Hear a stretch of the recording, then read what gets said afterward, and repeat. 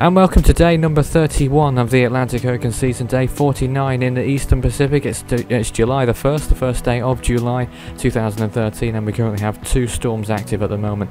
Tropical Storm Dalila in the Eastern Pacific, still moving towards the north-northwest, north-northwesterly direction, and Tropical Storm Rumbia in the Western Pacific. That's moving up to the northwest as well in the South China Sea at the moment. We also have one Invest active, that's indicated on the map there near Palau, Invest 90W, and that's likely to continue towards the west at the moment over the next day or two. And of course the two systems, Tropical Storm Rumbia, the Philippine Name Gorio, moving away from the Philippines now. The main threat to the Philippines is over from the storm, and Tropical Storm Dalila, where the threat is just beginning for the southwestern Mexico coastline, where we have warnings in effect there at the moment.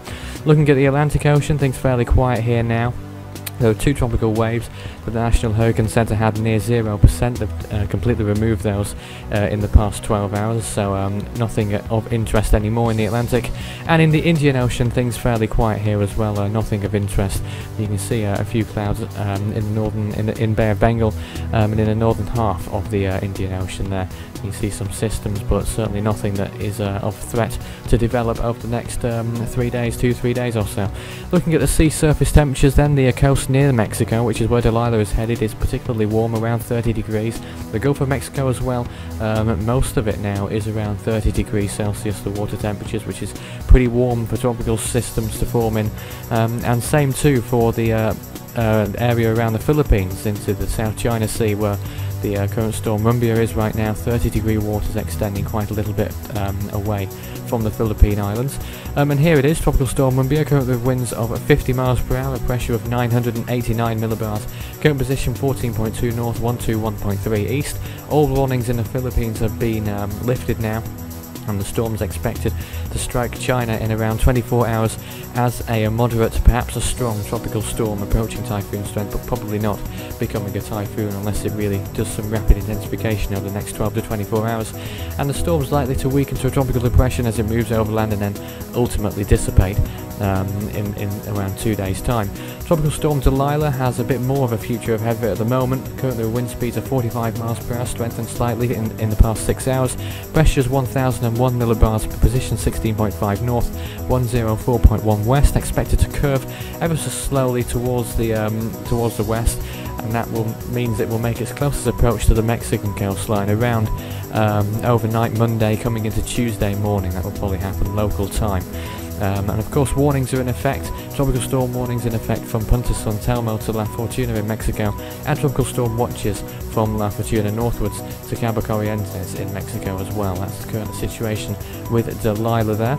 Looking at the Eastern Pacific as a whole then, obviously we have the remnants of Cosme still going over to the east, obviously no threat to land or indeed anywhere else, and of course Dalila appearing on the imagery towards the right there, approaching the Mexican coastline, moving towards the northwest. Clouds, a few clouds associated with the system moving over land, but the main part of the storm is certainly nowhere near land yet.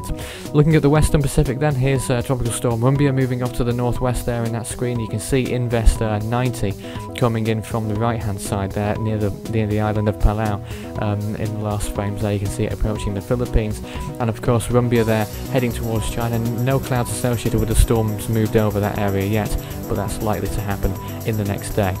Looking at the forecast models then, first of all the CMC model has Dalila moving off to the northwest pretty much as it's forecasted, and then moving towards the south, a bit of a southward heading towards the end of that as it dissipates, and another system following behind that, perhaps reaching hurricane strength but probably not affecting land according to that one. The ECMWF also has something similar as a matter of fact, with another storm moving in after Dalila at the end there. It doesn't predict much of a future for Dalila either at the moment over the next 2 or 3 days. It probably won't last much longer according to the ECMWF, but an interesting storm forming after that nonetheless. The GFS model has Dalila moving towards the north first of all, near the Mexican coastline, then dipping to the south and then off to the west, and again another storm behind that one, perhaps reaching hurricane strength as it moves off to the northwest, possibly affecting land.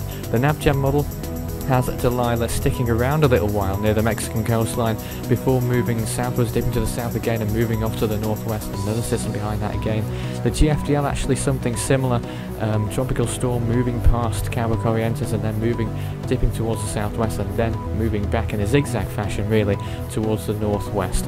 And the HWRF has something a little bit similar, at least at the beginning, and then it moves towards the southwest with the next system perhaps pushing it towards the west. As that one forms, it looks like a much broader system according to the HWRF model there.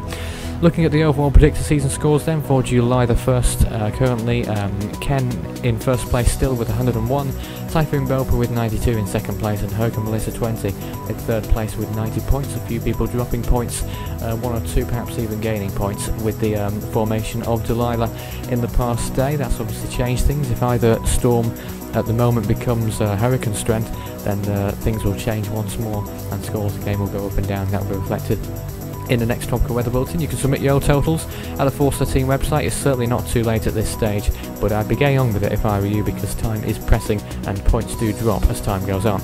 So what happened on this day then, July the 1st, 1966, Tropical Storm Becky formed in the Atlantic. In 1973, Tropical Storm Alice also formed in the Atlantic. In 1980, Tropical Storm Darby, pictured before, formed in the Eastern Pacific.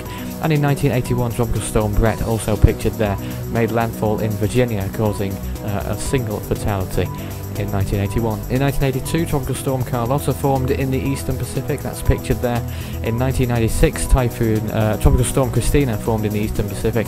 And in 2001, Typhoon Durian made landfall in China as a Category 1 typhoon, resulting in 78 fatalities and $450 million in costs and damages along its path. That's what happened in 2001. Also, 2002, Tropical Storm Chatham moved away from Micronesia after causing 48 fatalities and $100 million in damages on the islands. In 2004, Typhoon Minjul made landfall in Taiwan and then China, causing a total of 56 fatalities and $833 million of damage. Hurricane Alex made landfall in Mexico as a Category 2 storm, 51 fatalities and nearly $2 billion in damages. And in 2011, Tropical Storm Arlene dissipated on this day, July the 1st. And don't forget, you can track any storm that forms, including the two storms that we have active at the moment, Dalila and Rumbia, at the website force13.com/storm tracking. That takes you straight to the storm tracking pages where you can have the overview. There's the overview page, which shows the overview map, and of course the tables, which show which storms are active and what warnings are in effect at a glance. And then you can go more in depth if you're interested in a particular region. Then you can go basin by basin to see what storms are active, the tracking maps, and indeed any information and warnings as they become relevant. And indeed they are relevant, perhaps in both instances at the moment, of course, with the tropical storm warnings in effect from Tropical Storm Dalila at the moment. And don't forget, you can follow Force 13 on any of the social outlets, YouTube, Facebook and Twitter, on all three of those. Just search Force 13, you should find us fairly easily enough. And don't forget to show your support, we like support, by liking, following, subscribing, favouriting, commenting and anything else that may come to mind that I may have missed out there. And if you do send in comments on the YouTube channel, I will reply if you have any questions or anything to that effect. Please do, I'd love to hear from you. The next update will be coming in. The next Tropical Weather Bulletin, number 33, that will be midnight July the 2nd UTC, and there'll probably be updates just like there have been today on both storms during the day on July the 1st, UTC of course, that's Universal Time. But that's it for the time being.